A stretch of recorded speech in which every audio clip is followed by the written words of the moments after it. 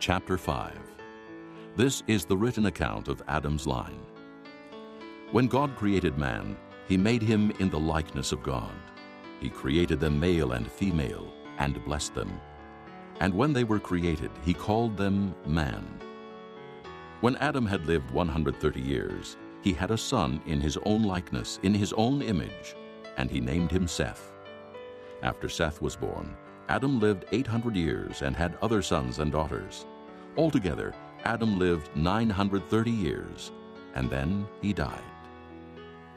When Seth had lived 105 years, he became the father of Enosh. And after he became the father of Enosh, Seth lived 807 years and had other sons and daughters. Altogether, Seth lived 912 years, and then he died. When Enosh had lived 90 years, he became the father of Kenan. And after he became the father of Kenan, Enosh lived 815 years and had other sons and daughters. Altogether, Enosh lived 905 years, and then he died. When Kenan had lived 70 years, he became the father of Mahalalel. And after he became the father of Mahalalel, Kenan lived 840 years and had other sons and daughters. Altogether, Kenan lived 910 years, and then he died. When Mahalalel had lived 65 years, he became the father of Jared.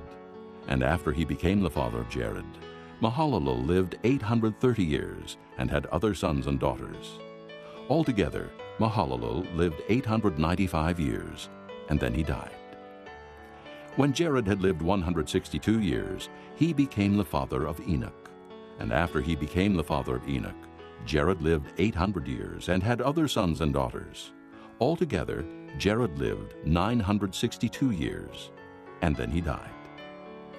When Enoch had lived 65 years, he became the father of Methuselah. And after he became the father of Methuselah, Enoch walked with God 300 years and had other sons and daughters.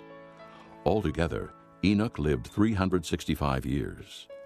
Enoch walked with God. Then he was no more, because God took him away. When Methuselah had lived 187 years, he became the father of Lamech. And after he became the father of Lamech, Methuselah lived 782 years and had other sons and daughters. Altogether, Methuselah lived 969 years, and then he died. When Lamech had lived 182 years, he had a son. He named him Noah and said, "He will comfort us in the labor and painful toil of our hands caused by the ground the Lord has cursed." After Noah was born, Lamech lived 595 years and had other sons and daughters. Altogether, Lamech lived 777 years, and then he died. After Noah was 500 years old, he became the father of Shem, Ham, and Japheth.